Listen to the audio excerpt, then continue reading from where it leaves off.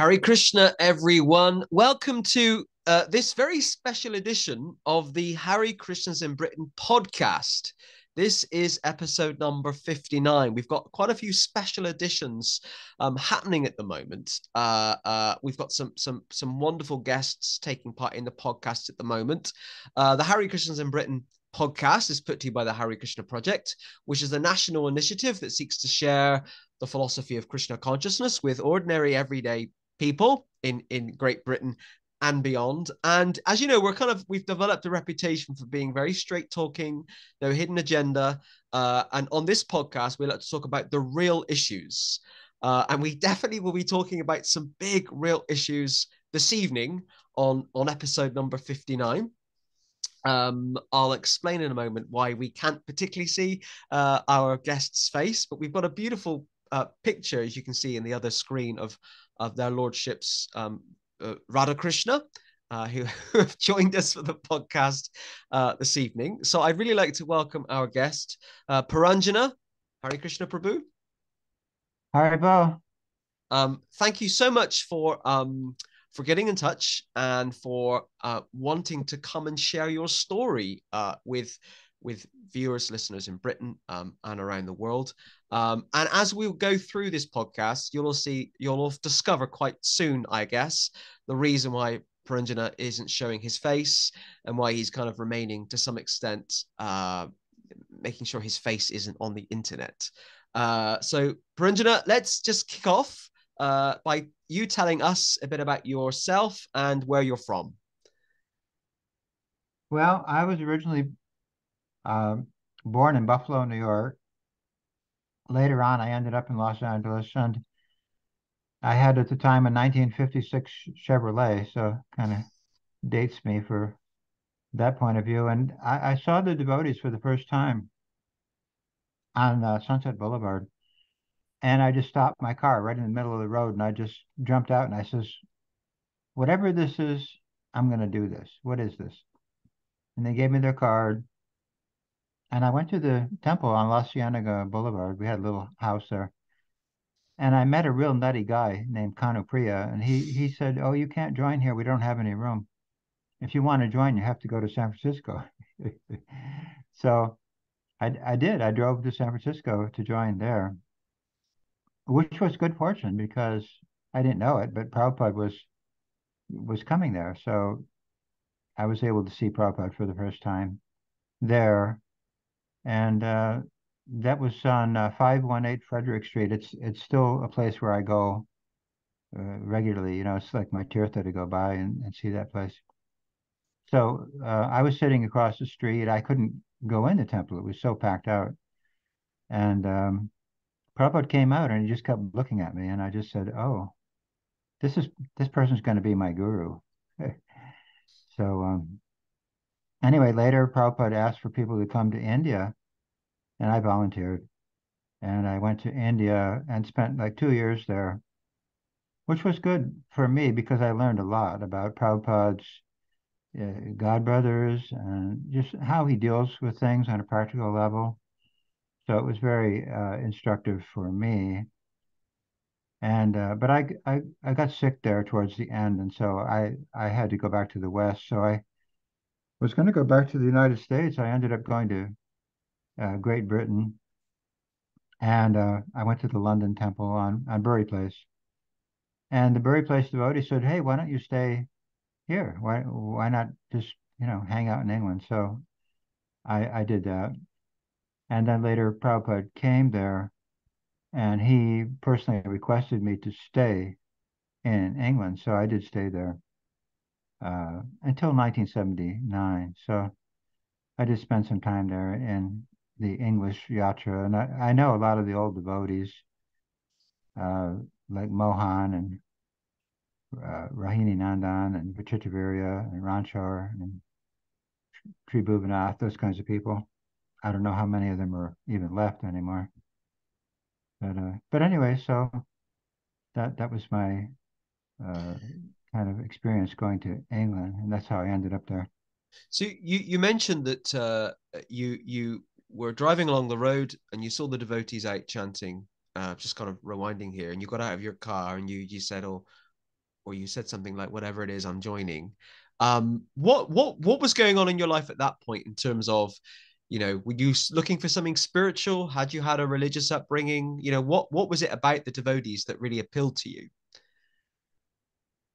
It's very hard to explain something like that. I was in a hippie shop and I saw a picture from England. I mean, sorry, from India, of Krishna, petting a cow, and I said, "Oh, what is that?" So right away, I was attracted, I would say, to Krishna.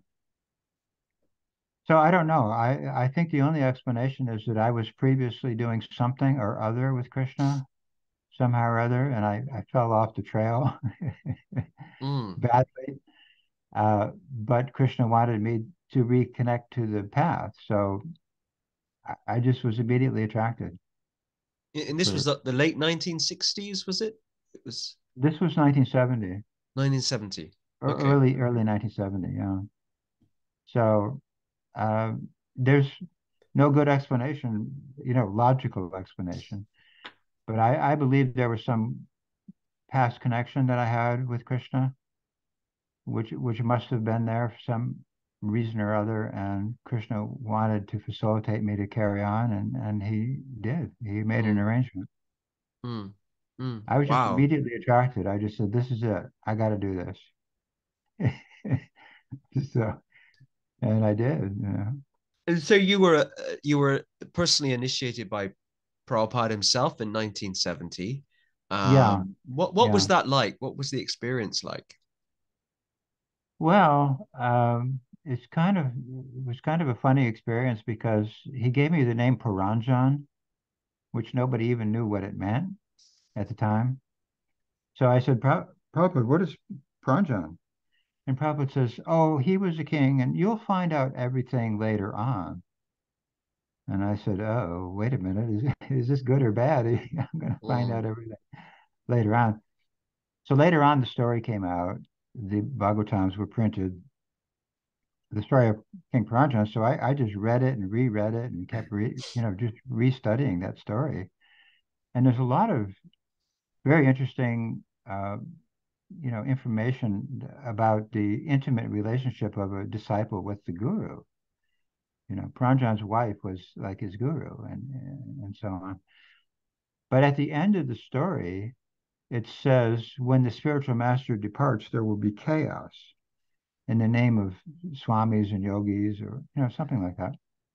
I'm kind of paraphrasing, but I was worried. I said, wait a minute. My name is Puranjan. After Prabhupada departs, there's going to be chaos. There's going to be bogus swamis and yogis floating around. Am I going to be involved with this chaos? I mean, so I kept asking, has anybody else got the name Puranjan? No, you're the, oh no, this could be bad news because I might be involved in, dealing with the chaos. And so when the chaos started, I was prepared. I said, "Oh yeah, okay. Well, that's my name. I'm Puranjan. I'm going to deal with the chaos. That's why I got this thing. And you will find out everything later. Yeah, you'll find out these gurus were not appointed. You'll find out all kinds of things." And I did find it out. You know, the one so thing I wanted to find out was Prabhupada saying or discussing about himself being poisoned. I saw this in a conversation book. It said conversation about poison in Hindi, and I says, "What? I got to get this tape." So I prayed to Krishna. This was in 1990, when the Conversations books were first published. Only 1,000 editions were published, but I got a copy. And so it said in there, conversation about poison. So I just knew I had to get this tape. So I kept praying to Krishna, please get me this tape. And he did. In 1997, a devotee came up and says, here's the tapes. Don't tell anybody where you got them from. So that's how I got that. So I did find out everything later, just as he said would happen. so Prabhupada was being quite prophetic, a kind of it was kind of a prophecy, I guess, a sign of things to come when he gave you the name Puranjan. Well, it Um, seems that way. I mean, does mm, anybody have a better explanation? I don't know, but that's how it seems to me, that things just kept falling into my hands. The appointment tape, the letters, the poison tape, you know, it's just like some mystical thing, that happened spontaneously or automatically, or because it was destined to happen. I don't know. So let's maybe come back to the poison tape later. Let's just briefly go back to the 1970s. So you were in the UK from 1973 to 79. Right. Did you live at a temple? Did you have a family here? What were you kind of doing in those 6 years in the UK? Well, I got married in 73 to Ishwari Dasi, who was a Cockney girl. And we had a child, and we were staying at the manor. But I was staying on and off the property. I was sometimes living uh, what do they call them? The government housing thing. Social. It used to be called council housing. It's now called Yeah, social housing. Yeah, yeah. council housing. Yeah, we lived in the council housing. I rented a storefront for a while in Islington and lived there for a while. So I was on and off the property, and it would be just too complicated to, cover every single move that I made. Mm, But mm. but I was, on and off, and I was, you know, basically connected to the manor, and the devotees at the manor, and that's where I, you know, associated with devotees most of the time was at the manor. Mm, mm. Okay, so I'm kind of um going to kind of, I guess, move us on to kind of the main thing we're going to talk about today. But I'm trying to kind of stretch out kind of, so Prabhupada left the planet physically in 1977. Right, You left the UK in 1979. right. What was happening in the Krishna consciousness movement in Britain, or elsewhere in that period in the late 70s, early 80s? Tell us a bit about some of the things that were happening. Well, in 1978, the GBC declared that Jaya Tirtha was the Acharya of England. And so right away, I didn't agree. I said, I don't think so. Jaya Tirtha had been involved in some scandal of having an affair in Los Angeles, and he had moved to England maybe to avoid, repercussions from that affair. So he had a reputation in LA for being kind of a loose caboose. So how did he become an acharya? I just didn't believe it, and I didn't believe any of them could be acharyas because, Prabhupada had said so many discouraging things about the GBC over the years. They're not following, they're not listening, they're not, they're not following the regulative principles. He made comments like that all the time about the GBC. So I didn't believe that Jaya Tirtha was the acharya. So Bhagavan was kicking out a bunch of devotees from the farm in France. Some of them were coming to England. They were like refugees. I actually had to go to the Paris train station at one time with a couple £1,000 of money to give to the stranded refugees. They were just stranded at the train station with nothing. Bhagavan just dropped off, like 50 people at the train station with nothing. And they had babies and everything else. So there was like a purge going on, you know, and I knew that I would be purged eventually. So, but there was an incident where one lady, Kamala Kanti, took her baby back from the farm in France to England, and then her husband kidnapped the baby back to France. Jaya Tirtha deputed me to go get the baby. I went and got the baby. It was like a 2-year-old toddler girl. And when I brought her to the customs in England, they knew right away this is the baby. Yeah, I didn't need any papers or a passport or a birth certificate. They knew this baby. So this was in all the newspapers. You can research this, that this baby had been kidnapped. And my picture was in the photo. It was in the newspapers also, that I had come to, rescue the baby. So there was a lot of chaos going on. They were kicking out people. So basically, you had to accept them as gurus or you were out, you know. So they confronted me. Finally, they made Jaya Tirtha a sannyas after he had fallen down. He was taking drugs. He was having sex. There was actually a photo of him, you know, having an affair with this woman. And so I said, look, he's offering LSD to the Shalagram deity. He's having illicit sex with the followers. He is not an acharya. You know, that is not possible.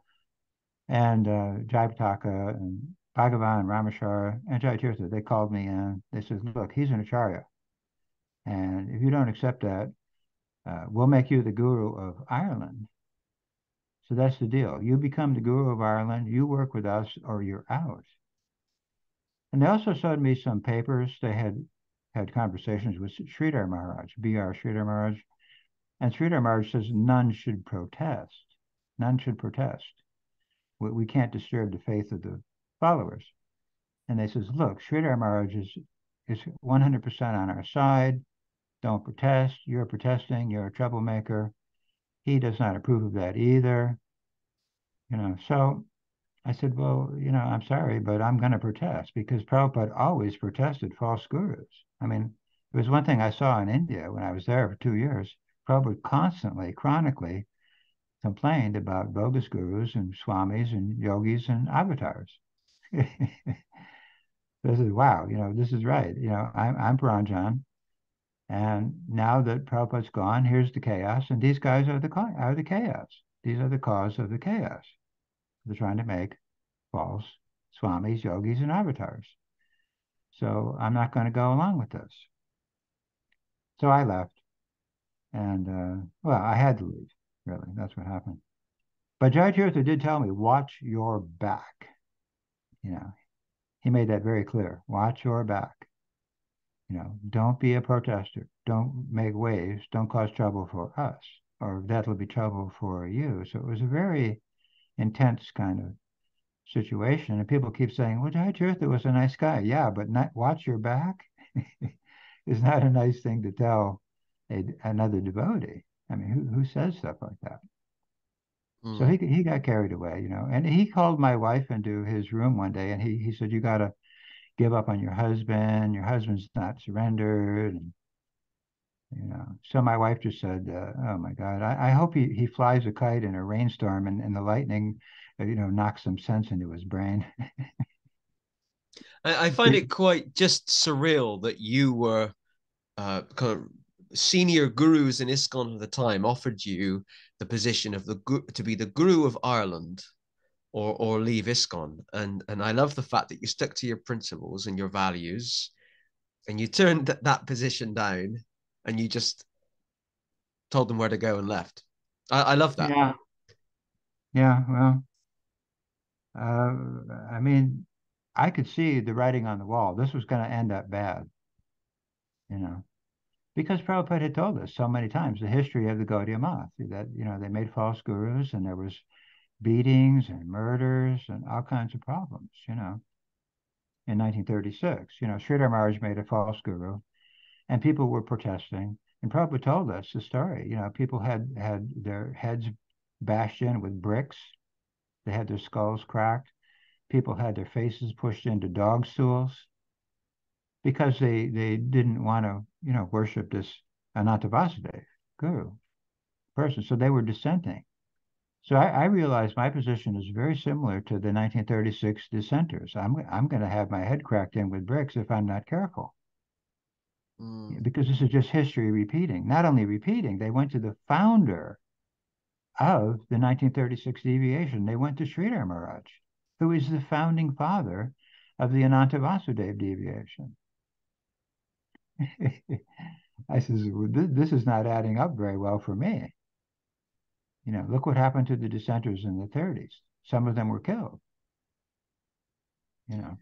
And they went to Sridhar. Some newspaper reporter went to Sridhar and says, well, why is there murders going on in your devotee movement? I thought your devotees were all peaceful, vegetarian people. And Sridhar says, well, have you not read Bhagavad Gita? There was a big war. People got killed. What? What the heck is that? What is that? I got to get killed? Why do I got to get killed? What's he talking about? I'm in a Bhagavad Gita war and I'm going to get killed for what? I've never understood these. He made these statements. It just never made any sense to me. Except, the only thing I understood was I'm in danger, like a lot of danger from these people. Can we talk a bit about I mean, there's so much we could talk about today. I think you and I could chat for hours and we can record the biggest podcast ever recorded. But I wanted maybe to start, maybe we'll do several editions, but I really want to maybe move forward to talk about some of these court cases or Sure. lawsuits. And we could maybe start with, I've just got up the email that you sent me to make sure I'm factually correct. If you want, I mean, I'll read the question so the viewers and listeners know the question, but we can maybe start talking about 1986 or however you want to address this question. I'm really happy. So the question is, you have been involved with some of the biggest court cases against ISKCON over the last 40 years, having Yeah. successfully had them sued 4 times. Um, Tell us a bit about each case, what they were about, and how much was ISKCON sued for and why. So you can answer that in how you want, or we can start with 1986, however that works for you. Okay. Well, one thing is, yeah, we might want to do several of these conversations because it's a lot of stuff to compress into one time. I was just interviewed by TV and they put it into 4 hour segments. But anyway, so in 1986 there was a lady whose sons had been molested in Tamal's Gurukula, and she was very distraught about that. So I says, "What? Let's get a lawyer. Let's sue Tamal. Let's get some money for your boys. Your boys were harmed by Tamal." And so we did. We went and got a lawyer, and we sued Tamal. And this was in '86, and we won, easily. It was like a $3 million settlement. But that exposed right there that there was a molesting problem going on. And then they moved the molester to another, temple or something like that. And the police found out about it, and he got into trouble, and the temple got into trouble. So it was a big headache for Tamal. So But everybody knew at the time, hey, there's a molesting problem because this is $3 million is nothing to joke about at that in '86. That's like $30 million now. mm, mm. So just so, because I don't know anything or much about this court case at all. It was Tamal Krishna himself was Well, the we abuser, sued we or they were. sued the ISKCON Dallas, which is called, I think it's called the Texas Krishnas or something like that. So yeah, I mean, it sued Tamal individually and ISKCON because ISKCON was moving the molester. ISKCON was helping Tamal. It wasn't just Tamal himself. The whole operation was was assisting Mm. in this And so situation. just so kind of I fully understand, Tamal Krishna uh was the abuser. No, no, no. No. One of the people on his farm Okay. was the Okay. abuser, Okay. but he was orchestrating the whole thing. And he kicked this woman out. When this woman complained about her children being molested, he just kicked her out on the street after she had collected a $500,000 for ISKCON. Just kicked her out on the street without a penny. And I said, no, we're going to get you a couple $1 million. You're not going to be penniless. That's ridiculous. So yeah, we won that lawsuit. So that was the first lawsuit. But it was known then that there was a molesting problem. Now, around the same time, I was working with Salochan, and we were exposing molesting going on all over the place in New Vrindavan, in LA, in Mayapur, and we were writing about that. And Salochan was interviewing women whose children had been molested. So they realized, wow, this is going to keep spiraling on. Salochan is going to help create another lawsuit for us. So that's why they had to get rid of him, and they would have gotten rid of me. The FBI was tapping their phones, and they said, "Hey, they're sending out 3 hitmen to get you." So the FBI informed the Berkeley police. The Berkeley police put a tail on me, and when the 3 goons came, they were chasing me down the street. The Berkeley police got on the loudspeaker of the car and says, "Everybody freeze." So ISKCON was very aware that we were on a roll. We were after their molesting process, and this could become a lawsuit. It did because we had already won the lawsuit by that time, the Dallas one. So anyway, so that was the first lawsuit, and then later on, around 1995, I was writing my newsletter, and I was talking about the molesting, and I was talking about the suicides, the suicides of the victims, and all kinds of things. And so some devotees called me and said, "Hey, why don't we just sue ISKCON and make a class action and get a bunch of kids involved and let's take them down. We can't have this suicide thing going on." So, uh, some friends of mine got Wendell Turley law firm to take the case. But then I was distributing information how to sign up for the case. I put a thing in my newsletter, this is where you sign up. But I was in LA at that time. And I was just walking down the street handing out papers to the guru coolies saying, "Here, sign up, get some money." So I was getting people to sign up right there, right on the street in LA. And that was a $400 million lawsuit. And it was the same thing. They lost. They had to plead no contest, no contest. In part because I was going to come there. The lawyer said, "Look, I don't even want to do this case unless you agree you're going to come here and testify." I said, "Yeah, I'm coming. I'll be there." Yeah.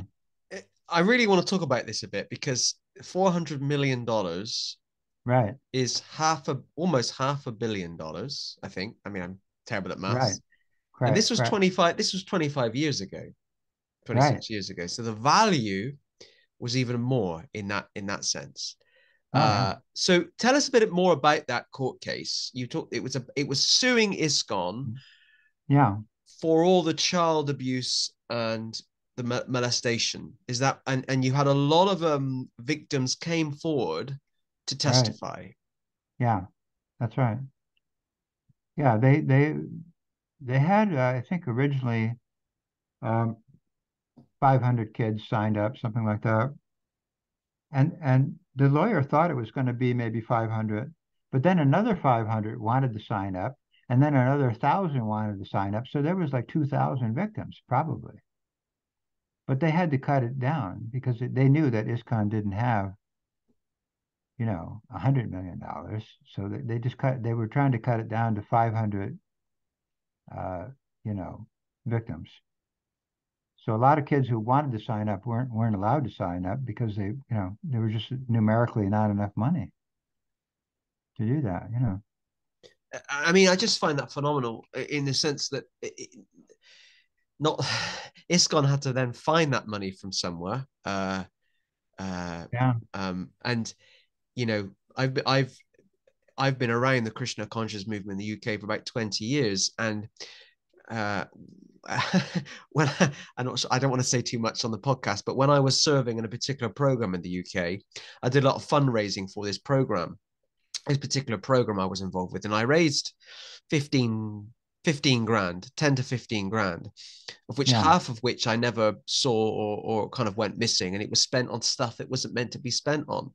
And Hmm. I was always told from the get-go, from the beginning, well, make out that we're really poor, or make out that we're hippies, make out that we have no money, make out that we're poor monks and we do this and we do that. And that worked. It did work in terms of getting money for ISKCON, but actually ISKCON isn't a poor organization in the UK. If you look at the charity in the UK now, today, if you look at the Charity Commission website, the annual income is £12 million. Hmm. That's I mean, there's of course there's bigger charities, but that's 12 million and they employ 180 staff. That's not a small helpless little kind of startup from the back of your garden, is it? It's something much greater. So Oh I mean yeah. that's my so I completely kind of agree. I mean, that kind of 400, I'm going to keep saying that to myself, $400 million ISKCON was sued for. And did ISKCON pay up? Well, it's funny. I was in LA at the time, okay? And I was riding my bike around in front of the temple handing out papers, and the leaders, were all congregated in front of the temple. They had regular meetings there with their lawyer, with all of them. And needless to say, they weren't very happy with me riding my bike around. Let's just say. And it's funny too, because the police, the Los Angeles police, they would come by in the cop car, and they would turn on their lights and turn on their siren and pull me over on my bike, and they would say, "You idiot, you got to get out of here. Don't you know these people want to kill you? What are you doing here?" But I think their lawyers told them, don't talk to me because anything you say can and will be used against you. But they hired the top-notch best lawyers in San Fernando Valley. I mean, they hired the $1 million, prize lawyers to fight their case. And so they declared themselves bankrupt. And then they started hiding assets. They started, they took the different temples out of the name of ISKCON and started different charities. They started a big shell game of corporations. But I mean, they were getting a lot of legal advice. So, their lawyers were managing all these paperworks around, shift this property to here and shift this to there and shift this asset here. And, they did a lot. So in the end, the bottom line is the Guru Coolies didn't get a lot of money. I think the top person got like $25,000, something like that. Most of them got $5,000, $6,000, because this kind very successfully, you know, was able to pull the wool over the court, with their top-notch lawyers. But you must have also had a good lawyer in order to, win a court case and win a Well, 400 Wendell Turley million. had already sued the Catholic Church. He had sued the U.S. Army over their bad helicopters. I mean, he didn't need the money. He was already a multi-millionaire, Mm. but he felt bad for the kids. He says, "This is horrible." He says, "These kids are killing themselves. We can't have that." You know. So he did it pro bono. He did not do it for the money. He did it because he genuinely felt concerned for the victims. Mm.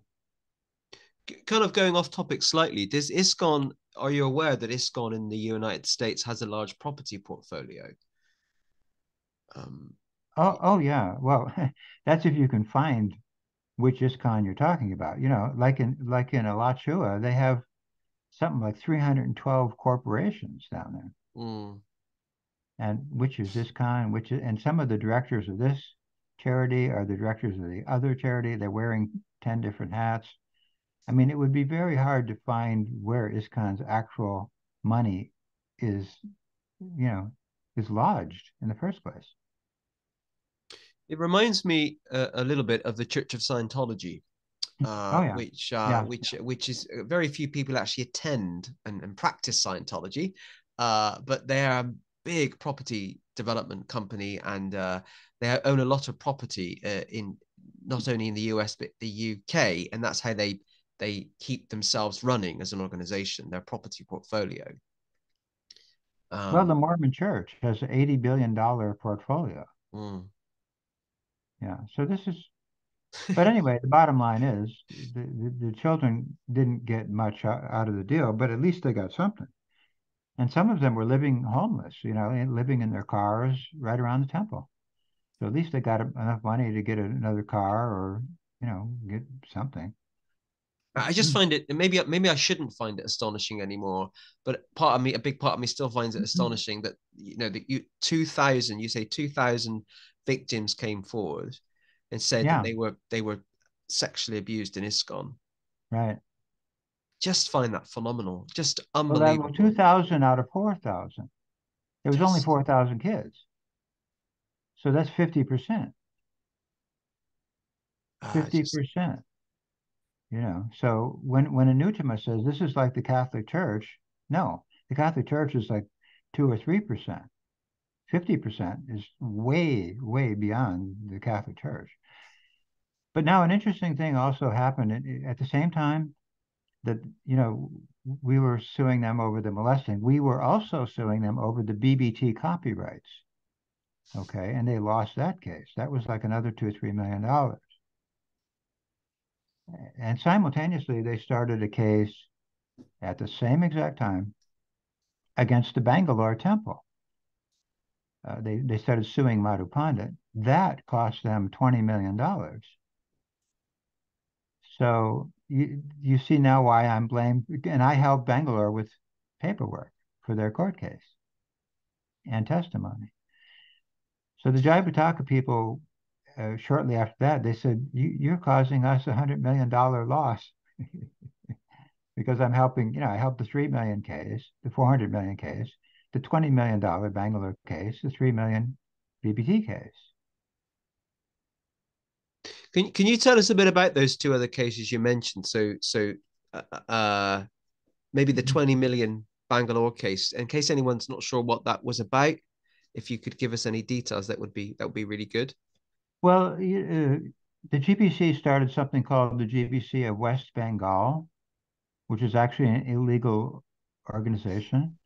And then they wanted everybody in America to sign a paper of loyalty to the GBC of West Bengal, which is basically Jai Pataka. And uh, so the Bangalore devotees, they by that time realized, there's all this molesting going on. There's all these problems going on. Do we want to be connected to that? No, we want Bangalore to be separate. So Madhu Pandit, he came to LA when I was there. He met me and he says, we're going to follow your idea. And my idea is people should just worship Prabhupada as the Acharya and not Jaya Pataka. So the GBC started a lawsuit against Madhu Pandit, which ended up costing them $20 million, which they've had all kinds of problems with their court case. They were caught later on uh, submitting fraudulent documents into the court. They stole a picture out of the Bangalore temple and they sent it to a judge and, to try to, convince the judge that Bangalore had sent the photo, but it was them and it was proven later on to be them. But Dayaram was a big leader of that. And he's now become very, very sick. He needs dialysis all the time. And he said he's tired of this lawsuit. Well, yeah, he's tired because, he just keeps asking for another million. And then, Jai Pataka said, I need 1 million. This was like 2.5, 3 years ago. He says, I need another million for my lawsuits. So they sent Bhakti Charu to collect for the lawsuits. And he was promising people he would give a little deity of Prabhupada if you gave money for the lawsuit. But I don't know a single person who ever got the little deity. Basically, it was a scam. But he died. He came here to collect money and he got COVID and he departed. So on many levels, it's not ending up well for them because of all these court cases. But that's kind of in a nutshell the Bangalore Mm. case, and And, I don't see them winning the case like ever. and which year was the Bangalore case, the $20 million? Which year was that? It started around 97. 97, I started the child molesting lawsuit. 97, we started the BBT lawsuit, and the Bangalore lawsuit started. All these lawsuits started at the same time. Around the same time. Okay. And I was 1997. supposedly, or I was one of the ringleaders of all these court cases. So obviously not very popular with these people. So are you like a trained lawyer yourself, or do you have any training in law? No, I have no training in anything. But I do know basic right from wrong. And I do know that when kids are killing themselves, you got to do something. And I know that Bangalore, yeah, why does Bangalore want to be lumped in with the $400 million lawsuit people? Mm. I wouldn't want to be part of that either. So And the devotees, and so everyone's kind of clear who are watching, listening. The devotees in Bangalore wanted to and still do follow a. How do I explain this or say this? ISKCON Bangalore is a separate entity from wider ISKCON or other ISKCON. Um, and follow a different, words are very difficult, kind of philosophical strand. I'm not sure if that's the way to put it. You know, I'm trying not necessarily to use the word Ritvik because, and then you use the word interpretation, interpretation of a letter. A number of people I know who follow the Ritvik order of not in an aggressive way, but then have bitten my head off and say, well, it's not an interpretation. It's just what the letter says. So I'm trying to, as kind of like someone who works in the media and journalism, I'm just trying to be as objective as possible. And words are very difficult. Well, I call those kind of people the Prabhupada Anugas, you Yeah. know. Yeah. Just to make it simple, I was calling myself a Prabhupada Anuga before I even had the Ritvik tape. So, my idea was Prabhupada had always said that there's only going to be a GBC, there's not going to be gurus, don't go to the Gaudiya Math, don't make another bunch of bogus gurus. So it's pretty clear to me that he would continue to be the Acharya, and he had his murtis established in the temples. And he also said over and over again, don't change anything. So I had all that going for me before we had the Ritvik letter, or the Ritvik letter wasn't even circulated. It wasn't, all this stuff was covered up. The letters were covered up. The tape was, the appointment tape was covered up. The Ritvik letter was, all that was covered up. But I just knew automatically, no, they're not gurus. Yes, we have to worship Prabhupada. End of story. Let's I knew we would talk about so many things on this podcast. Let's talk a bit now. We talked about it before I hit the record button, but let's talk a bit now about 1983 and onwards. And just so the viewers and listeners kind of understand the context. So in ISKCON, the system is that Prabhupada is the founder Acharya of ISKCON, and the GBC is the ruling managing authority of ISKCON. And what ISKCON does and has done since probably the late 1970s is allow other people to initiate. And I think if you look at the ISKCON, the official ISKCON website, there's around 85, 86 people, mostly all men, maybe there's 2 or 3 women now, that are allowed to initiate. So the official position in ISKCON, so everyone's clear, is that they are accepting disciples for themselves. And that is the main theological practice within ISKCON. They're kind of they would say they're continuing a line, a kind of parampara. And I think even in ISKCON now, I mean, it's what is it, 2023? It's 40. I'm terrible at maths. 46 years since Prabhupada left the planet. I think we're now on the 3rd or 4th generation down of sannyasis in ISKCON. I mean, the most obvious, not the right word, the obvious one I can think of is Prabhupada. His disciple was Jaya Tirtha. Jaya Tirtha gave sannyas to Kanama, who's now left his body. But before he did, he gave sannyas to Sutapa, who's now Keshava Maharaj. So that's kind of the 3rd or 4th generation. And at some point, I'm sure ISKCON will allow Keshava Swami, Keshava Maharaj, to initiate. However, so that's the official position in ISKCON. However, there's another strand or another group of Prabhupada followers that would recognize a letter that Prabhupada wrote on July the 9th, 1977, to be a letter that indicates how ISKCON should operate for the future, that there should be no more initiating gurus after Prabhupada, and Prabhupada is the Diksha Guru for all time. I think, and there are a number of people, and I would say a growing number of people, that are now following that letter to the T. I think I've kind of summarized the Ritvik order in layman's terms. And so, okay, so that was 1977. Prabhupada wrote the letter around July 1977. Prabhupada left his body in November 1977. And then Puranjana it's now going to tell us a bit about 1983, because this idea, and sorry if I'm using words that people don't like or find offensive, this idea that Prabhupada is the Diksha Guru of all time, everyone's guru, so on and so forth forever, wasn't really talked about or practiced until what, the 80s, 83, 84? Well, yeah, I mean, in the early 80s, I started writing little pamphlets and papers, and I didn't have the Ritvik letter. I didn't have the appointment tape, but I was just saying the Acharya must be a pure devotee. The Acharya must be a resident of Krishna Loka, and these guys are clearly not on that position. So I wrote a paper called Our Living Guru, which is online. People can find it. And that was in 84.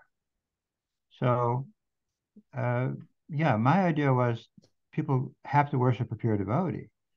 But now there's another thing that a lot of people don't realize. What I told Jaya Tirtha in 1979 was, don't you remember how many times Prabhupada told us, do not let anyone touch your feet? He stopped the whole kirtan once when he saw two girls getting their feet touched. He says, and he stood up and he says, I told you, don't let anybody touch your feet. You'll be taking their sins. You'll be acting like a guru. You'll get sick. You'll fall down. You'll suffer. Don't do that ever. And he told us that over and over. So I says, look, we can't take sins. We can't be Diksha gurus and take sins. Jesus can take sins. We're not Jesus. Hello. So if you take sins, you'll have to suffer. And Jaya Tirtha laughed at me and he says, I'm going to take sins from 50,000 people. Oh, okay. Well, how is that working out for him right now? How's that going? Yeah, how's it going, dude? You thought I was joking because you thought Prabhupada was joking. And look what happened. So a lot of them just went insane. I mean, on top of everything else. I mean, Jaya Tirtha just went insane. That's all there is to it. Satsarup, look at his art. Look at the way he writes. He's writing about the gopis and he's writing about his constipation in the same pages of the same book. Who does that? So these are the reactions, and I have a good friend who's a disciple of Satsarup, and he's still faithful to Satsarup, and he says, well, yeah, Satsarup took our sins, and that's why he has all these problems. Yeah, but who told him to take the sins? Who told him he's another Jesus? You know, I I have a friend who was a nurse in Bellevue Hospital many years ago, and it's a mental home. And he says at any given time, there's two Jesus in the Bellevue, two guys who think they're Jesus, okay? And then there's also a couple of guys who think they're Hitler, a couple of guys think they're Mussolini. And he says, inevitably, the Hitlers and the Jesus start fighting in the mental home. So, yeah, we neophytes cannot take sins. Prabhupada told us, don't let anyone touch your feet. He told us that repeatedly in India because we had these Pando programs, like a tent. And we would walk up on this platform and all these little old ladies would try to touch our feet. And so Prabhupada says, if they touch your feet, you touch their head immediately and give back the karma because if you take the karma, you'll get severe reaction for that. You can't do that. And so we said, well, Prabhupada, what about if it's a woman? He says, doesn't matter. Doesn't matter. Touch their head back. Don't take their sins. But what we did, we made the platform much wider so that people couldn't touch our feet. But this is an important aspect that very few devotees even have any clue about. So Kadambakana, people were writing, well, he took our sins and he's suffering. Yeah, that's right. You're right. But who told him he was Jesus? Who said that? And why did he think that? He's qualified to take other people's sins. This is called the illusion. You are not Jesus. And if you do think you're Jesus, you belong in Bellevue. That's where you belong. It's very simple, really. Neophytes can only, give shiksha.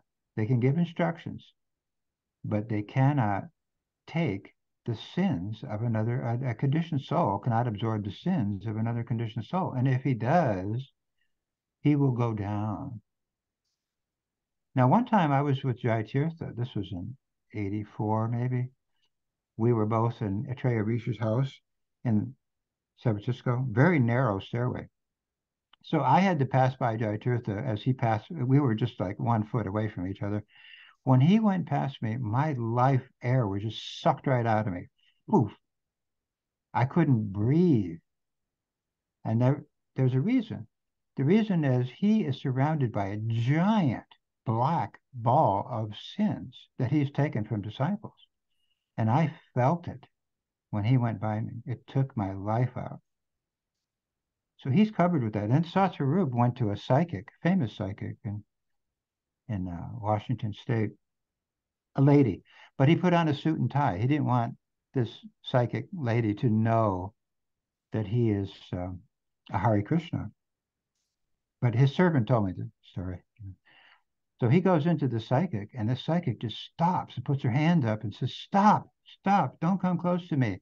Sir, you are surrounded by a gigantic black ball of dark energy. I've never seen such darkness. You, sir, get a Yellow Pages phone book. Look up churches. You got to go to church immediately." So, yeah, you can't be a Diksha Guru. You are a neophyte.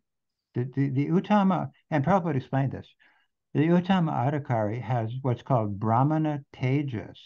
Tejas means fire. So the sins of the followers do not ever attach to the Uttama because, the fire burns it off. But if you don't have that fire, it will affect you. And it has affected them. Look how many of them fell down, got sick, and went crazy and died, and just died prematurely. Suhotra was just sitting and poof, he just fell over dead. Gaur Govinda was just sitting, fell over dead. Bhakti Tirtha Swami, severe melanoma, dead. This is very serious. They don't understand this.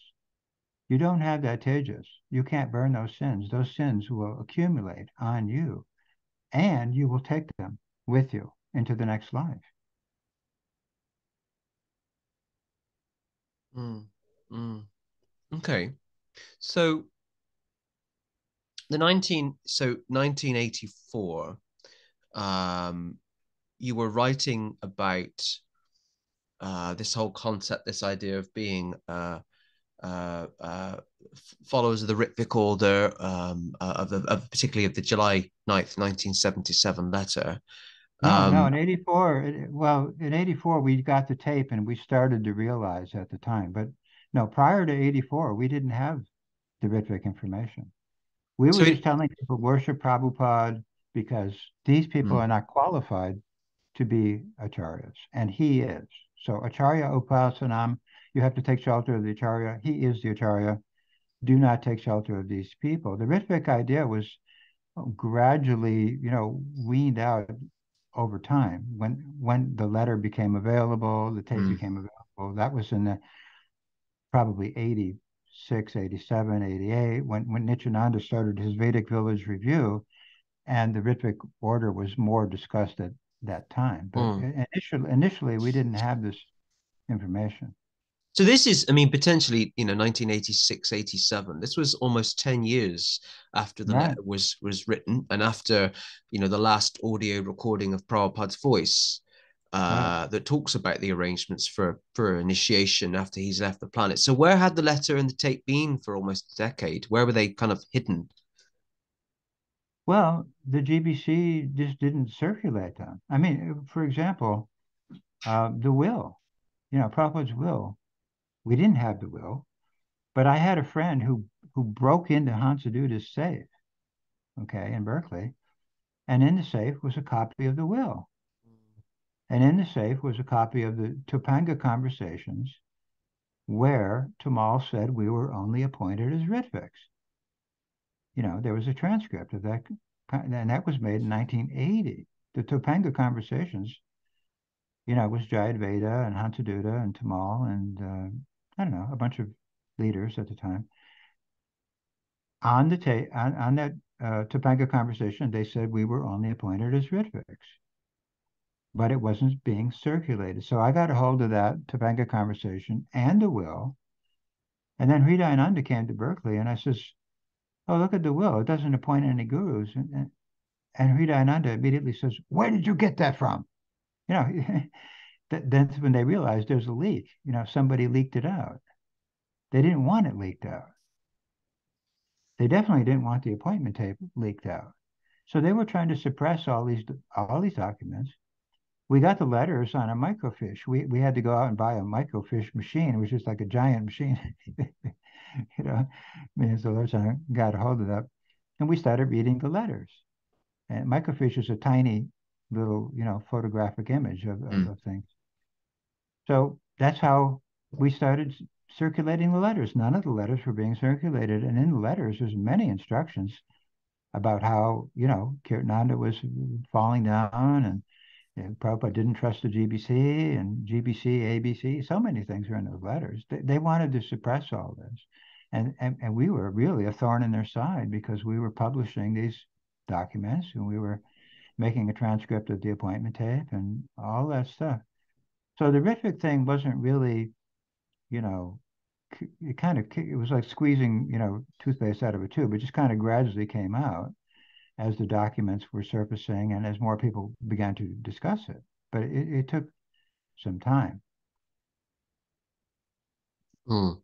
Mm. I'm just kind of digesting all this information that you're giving. It's really fascinating, and we're talking about so many issues that I wasn't expecting us to talk about, particularly the kind of the Ritvic order.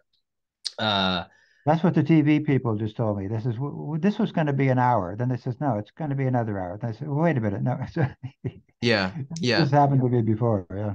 So you've I mean, I know we talked about this before with the kind of broadcast, but just so everyone's aware, you have been interviewed by a lot of the US media on this Oh, yeah. particular topic, in terms of what you've experienced in the Hare Krishna movement in ISKCON, the lawsuits. Just tell us about some of the media that you've been interviewed for.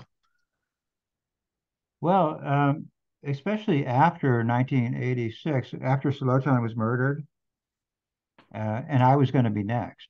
I mean, the FBI put a tail on me and all the rest of it. So uh, the media got in touch with the police, and the police said, well, if you want to talk to one of the friends of Sulochana, you got to talk to this guy, me, Tim Lee. So they got a hold of me, and I was interviewed for the book Monkey on a Stick by Lindsay Gruesome. And, that was a big book. That came out in like 88, I think. And then I was also interviewed by CBS News Television. It was a show called 47th Street. It was Jane Wallace, and Jane Wallace is famous, daughter of Mike Wallace. And Jane Wallace, she took me to a hotel room and she says, "Look, before I ask you anything, I need to show you something." I said, "Okay, go ahead." So she had made a film of New Vrindavan, and there was Kirtananda sitting on a big golden seat, and he was covered with the hands of maybe 25 little boys. They were all massaging Kirtananda. And then she stopped the film and she says, "Now, I just want to ask you one question before we start. Is this pedophile heaven, yes or no?" I said, "Yeah, this is pedophile heaven." She says, "Oh, thank God. Thank God we met you. All the other people said this is wonderful, this is divine, this is spiritual. You're the only one we've met so far who understands this is pedophile heaven." so so anyway, yeah, she interviewed me and she put that footage on her show of Kirtananda covered with the little boys. I mean, it was very obvious to any ordinary person, what's going on here. But even in 1980, when I first stopped in Berkeley after I got kicked out, the Berkeley police came up to me and they says, "Hey, what's happening with ISKCON?" There was Prabhupada, and then there was people who thought they were Prabhupada. Isn't that what happened? Yeah, that's what happened. Even they figured it out, the police. So outside observers were able to see a lot of this. So, so I was interviewed there. And then I was interviewed for a show called Investigative Discovery Channel several times by those people. So, and newspapers and books. I've been working with Henry Doktorsky. He's been writing a whole history of New Vrindavan, and I've helped him out with different details. I You know, follow him on social media, and at some yeah, point, I'd like to interview him um, for the podcast because he has a yeah. fantastic story to tell. Um, yeah. So in some, I've helped media over the years, and some of the things that I said were published in Time magazine, Rolling Stone magazine, New York Times, things like that. But Wow. it all started with my picture being in the England newspaper. This guy rescued the baby. So I started out being a media guy right from square one. Mm, And I love how you've kind of kept your. I mean, I don't know what you look like. And I before our interview today, I tried to find out what you look like on social media and couldn't find a picture of yourself. So you've been very clever at kind of, I mean, not completely anonymous because you've your name's online, your Well, legal name.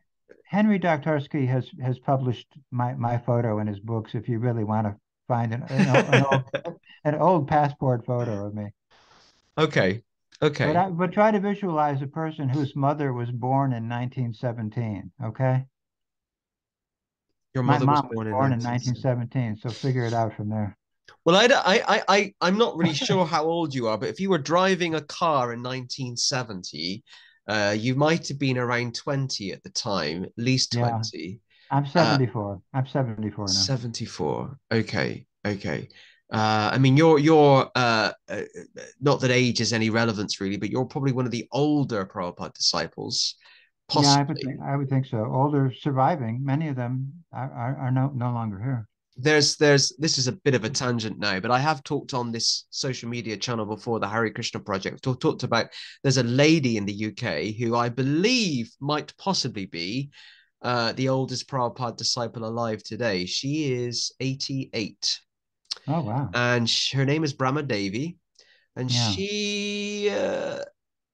she was initiated in the United States in Oh, okay. 1974, I think. I've all of the details from the interview I've got somewhere, I've forgotten, but she now lives in South London. And her Oh, son, who's around 66, is also a Prabhupada disciple, but they don't have any connection with ISKCON. But I went to meet them when I was doing my research. But yeah, right. she's about 88, I think. So Okay. she was in her 30s when she was initiated, maybe a bit later. But Yeah. okay, 74. Okay, okay. Um, I kind of maybe worked out that was your age from. But Um, just as a matter of interest, the TV people said, we're very lucky that you survived all this and that you're still alive because we think it's important that your story gets out on TV, that people understand because nobody understands what went down here, you know. yeah, and it's a very. I just feel very sad actually. I feel really sad. When you were just mentioning just now about Kirtanananda, I felt quite emotional because of the abuse that he put people through. And so I just feel very sad that a movement that so many of us had committed our lives to, uh, as I say, has such a terrible history, but unfortunately, it's still happening today. Um, Yeah. you Yeah. know, It I is. haven't I Yeah. haven't really spoken out about my experiences in ISKCON. Maybe I will one day, maybe a TV interview. But I know a lot of secrets about a lot of people in high positions of authority in ISKCON in the UK, which might come out at some point. Okay. I want to move on to the last question, and maybe you and I could do a podcast at another point in the future. Sure. So the kind of last question is, does ISKCON have a future? And what does the future of Srila Prabhupada's movement look like? Well, the future of ISKCON, I mean, I have a blog. I have like, uh, you know, videos and different things. I get about 5,000 hits per day on my sites. So these are a lot of young people, and they're interested in moving forward. They understand ISKCON is stuck in a rut, and ISKCON's not moving, and they want to move forward. They like my idea of being a Prabhupada Nuga, and I'm encouraging them just focus on Prabhupada, read his books, and follow him, and make him your guru, and offer your food to Prabhupada. And this was another important thing. In 1978, they were offering food to Jaya Tirtha, and I says, wait, you can't do that. I mean, when we were installing deities in India, I was actually one of the people helping install the deities by doing the puja. And Prabhupada personally told me, if you do any of this wrong, it will not be accepted by Krishna. You can't make any mistake.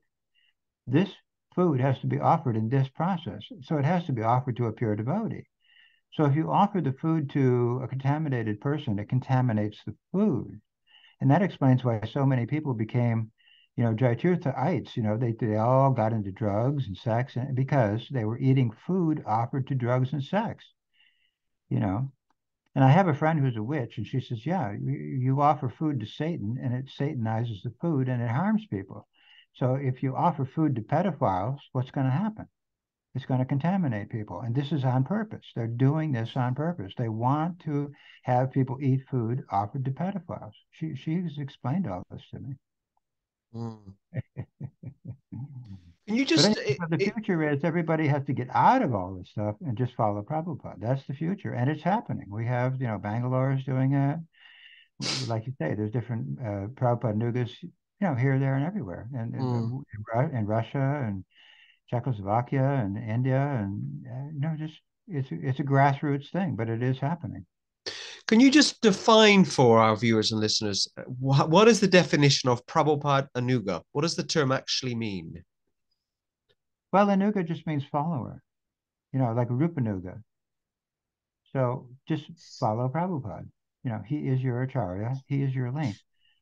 And some people have criticized, well, you're giving a Christian idea. Well, yeah, it is a Christian idea. The Christians worship Jesus. And that's why, when Prabhupada was asked, is Jesus still taking the sins of the followers now, 2,000 years later? He said, yes, he is. Jesus is still taking the sins now. He is their guru now. So Mm. yeah, Prabhupada is the person who's going to absolve your sins. Diksha means divyam jnanam, which destroys sins. That's what the word diksha means. So who's that person who's going to give you divyam jnanam, which is going to destroy your sins? It's got to be a pure devotee because no one else has that potency. Never mind they don't have the potency to engage you in Krishna's Leela, you know, or your rasa with Krishna or all the rest of it. They have no potency to give any of that stuff. Mm. Does that make sense? It makes complete sense. I kind of knew the answer. I was just wanted you to answer it for people. So it's not me. But I agree with you in terms of what we're seeing around ISKCON and the wider Hare Krishna movement now, in terms of that kind of organic grassroots Mm-hmm. desire that people have to follow Prabhupada. I mean, if you a sociologist or a historian I would like to I would think that what you're seeing now in ISKCON is similar to the 80s. There was a real growth in the Prabhupada Nuga movement in the 80s because of what was happening within the institution of ISKCON, in terms of all Mm-hmm. the gurus falling and the gurus doing bad things. And I think Right. now, I mean, if you and I think you and I are both members of the Vedic Inquirer Facebook group, and you Right. see just what's coming out with all this child abuse Yes. and all this molestation over 40 years of innocent people. Right. Uh, and I think I'm just kind of sitting back and I'm watching to see what happens. And all of a sudden, you know, um, we're finding out the true story about a lot of these gurus that are behind the scenes abusing people sexually, physically. Right. And I think what we're going to see, and I'm just as a kind of I'm interested in sociology, we're going to see a growth again now in the Prabhupada Nuga movement because Mm-hmm. people Yeah. just they want to feel spiritually safe, and the only place they can do that is to just take shelter of Prabhupada. Well, I have friends in ISKCON. I mean, I have people writing me. They're doing puja at an ISKCON temple somewhere, and they say, "What should I do?" And I said, "Just stay there, but when you make the offering, offer everything in the process given by Prabhupada. Just be a Prabhupada Nuga." And I don't advise people to just uproot themselves from wherever they are. Just stay where you are and follow his process. And they are. So I have people in ISKCON. They distribute books. They do puja, they do different things, and they like me and what I'm doing, and they read my stuff, and they agree with what I'm promoting. Mm. It's fascinating. Well, I'm pleased that we both found the time to commit to this podcast, because I've been aware of your work for some time. I've seen your valid contributions online to the debate around child protection and just taking shelter of Prabhupada. Um, and yeah, the time zone wasn't an issue. The time difference, sorry, wasn't an issue, Hmm. which is good. So believe it or not, we've been recording the podcast for about an hour, 20 minutes, Okay. which is great. So I think what I'll do, I'll say goodbye to everyone at home, and you and I can have a bit of a debrief after.